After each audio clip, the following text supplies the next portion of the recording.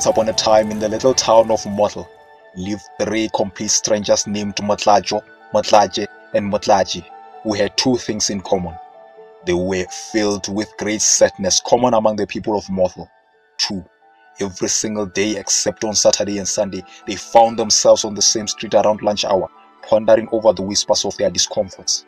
And what were those discomforts, you ask? Well, Motlajo had a weak immune system, and between him and the world stood the window pane of his flat. Motlaje had depression, and every single lunch hour he would sit in his car watching people pass by his windscreen. And Motlaje had a low sex drive, with his wife on the verge of divorcing him.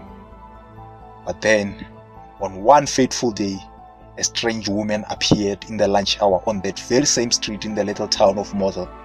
With her, the stranger carried a bunch of papers. Those papers stood too high for anyone to see her face.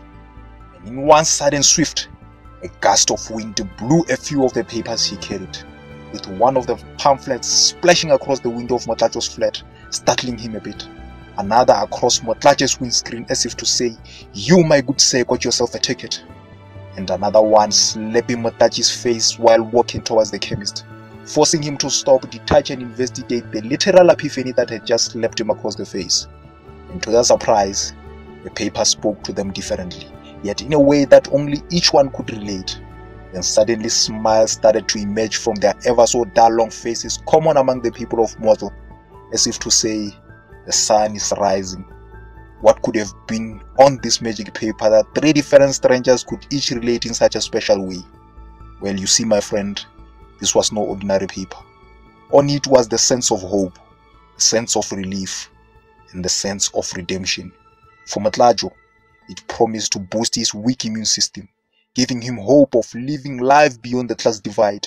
For Motlaje, it promised to relieve him of his constant depression, giving him hope that he can get back to enjoying even the most minute things life had to offer. And as for Motlaje, he couldn't contain himself. He immediately grabbed his cell phone and called his wife that he's getting his libido back. Tears rolled down both of their eyes, and they were so overjoyed with relief. Not sure what happened to other pamphlets that escaped the strange lady, who by the way has since disappeared into thin air, or what other problems they solved, but from that day onwards, the whole town of Motel regained its color back. And that, my friend, is the story of the three frowns of Motel.